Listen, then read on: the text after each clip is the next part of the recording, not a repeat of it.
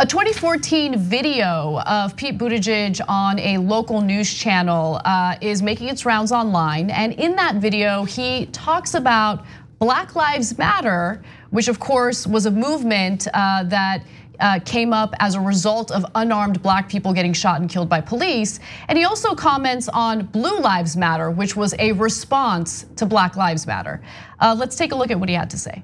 What strikes me is that there are groups of people concerned about two different issues. They're being portrayed like they're on two different sides, but they're not even talking about the same thing. We're talking about two different things. And one of those is the way that race is playing a role in our criminal justice system. And the other is about the safety of police officers who go out there every day and risk their lives. And I fear that we're being led down this path that you have to choose between being pro-minority, pro-equal rights, and being pro-police. I believe it's not only possible, but fundamentally necessary for everybody in our community to feel that they are pro-minority and pro-police. Before we comment on the video, I want to give you some more context. So this is from Walker Bragman, who's a journalist, and he tweeted this, the video and the context. Controversy began after Eric Gardner's death and the Notre Dame women's basketball team wearing "I Can't Breathe" shirts. A local police officer began selling "Breathe Easy" shirts. Members of South Bend City Council asked vendors to stop selling them, but Buttigieg stayed neutral. So that's the context behind this conversation. Well, let me give you broader context. Go to tyt.com/investigates. Read all the stories coming out of South Bend.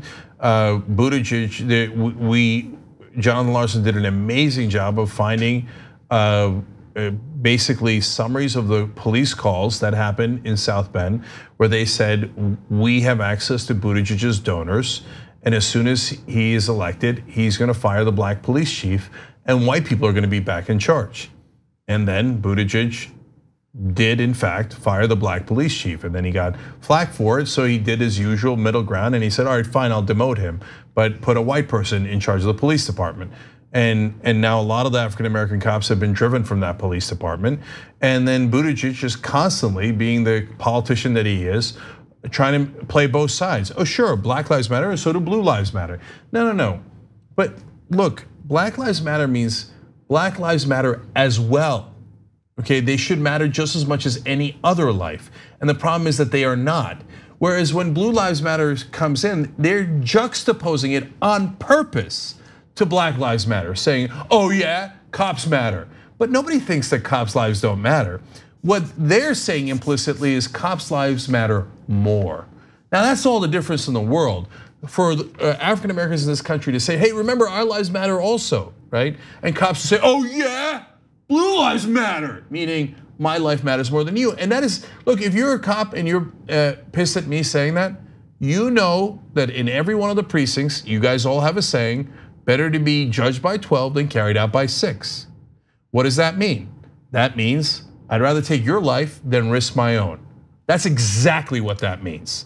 So don't tell me about how your life doesn't matter. The whole society puts you on a pedestal. When you go testify in juries, everybody believes you now, which I find preposterous. I mean, we've now shown hundreds of cases of cops lying on the stand. Does every cop lie? Of course not. Is every cop a bad guy? Not remotely, okay?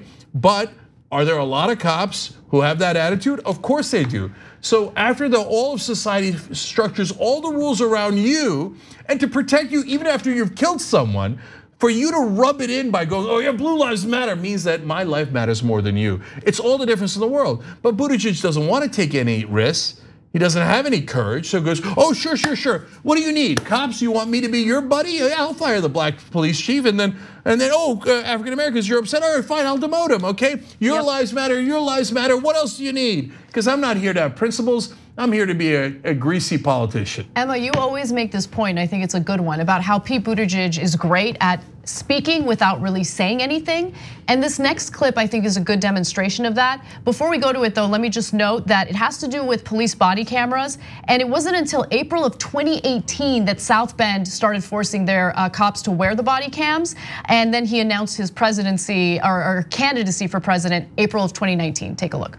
Do you have any concerns besides money and technology? Do you have any concerns about officers wearing body cameras? There are a lot of concerns. There are a lot of issues to work through, legal issues, privacy issues, but this is also something we have to take seriously, and we are, and we're looking into it.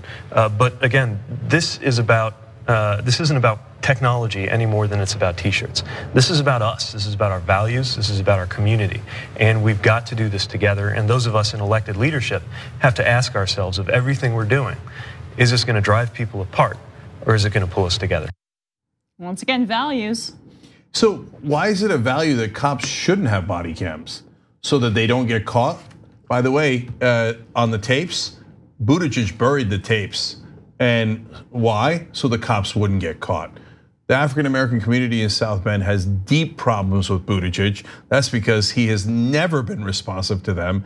And now he's pretending that he's a big fan of that community now that he's running for president. Please spare us. Thanks for watching the Young Turks. Really appreciate it. Another way to show support is through YouTube memberships.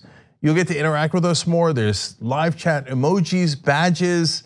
You've got emojis of me, Anna, John, JR. So those are super fun. But you also get playback of our exclusive member-only shows and specials right after they air.